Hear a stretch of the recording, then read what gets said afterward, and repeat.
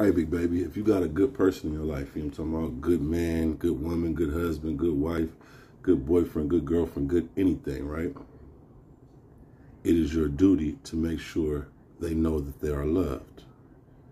It is your duty to make sure they know that they're appreciated, right? It is your duty to make sure they know that they are respected, valued, that they mean something to you. You know what I mean? Not only that they mean something to you, that their feelings, their concerns, their dreams, you know what I mean? Those things mean something to you as well.